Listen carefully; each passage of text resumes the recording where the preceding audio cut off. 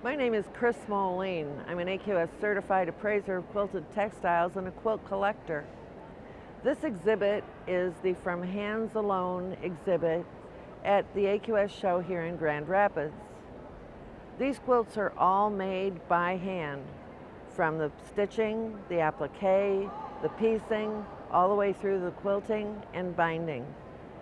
There are a large number of quilts here on display, 22 in total for this display. They're from all around the Midwest and New England, some even into the southeast of the United States. They range in age from 1840 to 1930s, 40s. I think there's even a 1950s in here. There's a large variety of styles. The ones behind me are predominantly pieced. There are others that are applique, which we'll move on to a little bit later. This particular quilt back here is a hairpin catcher.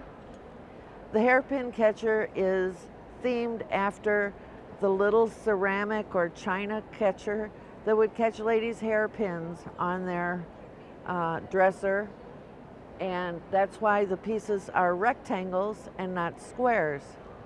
This particular quilt is one of my favorites because at the time that I owned this, I also had a Cairn Terrier.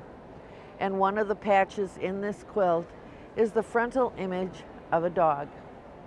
These quilts are also pieced, a little bit more complex in design. This one on this side, they're diamonds. Diamonds are probably one of the more difficult piecing assignments, except when you're working by hand, because you can match corners and make sharp points more easily. So a diamond quilt is one of the easier quilts to do by hand. Today with our machines, we'd strip piece to create this, but this starburst is from the 1840s. The one over here on this side is an ocean waves. It's not your traditional ocean wave quilt, but it's still the same pattern. But it has a wonderful display of the different yellows throughout, which kind of give it a sparkling aspect. The Prince's Feather over here is a wonderful example of applique, also of hand quilting. There are very, very fine hand quilting stitches in this quilt. All the open areas are quilted in different designs, which gives it a wonderful interest, and it displays the mastery of hand quilting from the time period.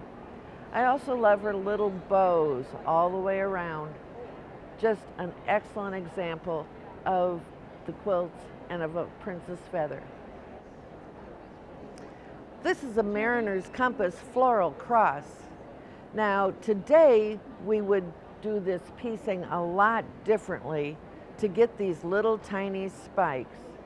But back in 1850, she didn't have a rotary ruler, or she didn't have all the tools that we would have today to make those little tiny spikes in there. Every circle has the same number of spikes. And so we know that she spent a lot of time and probably was an excellent mathematician as well to make those circles come out perfectly every time. And then adding the tulips around the edge, just makes it kind of shine and sparkle and gives it a lot of flavor. And her quilting also is excellent throughout.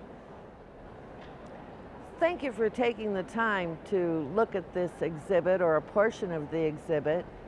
The exhibit will also be shown in Fall Paducah and also in Charleston. So if you have the time, come on by and see more of the quilts and this wonderful display in wonderful lighting. Again, thank you.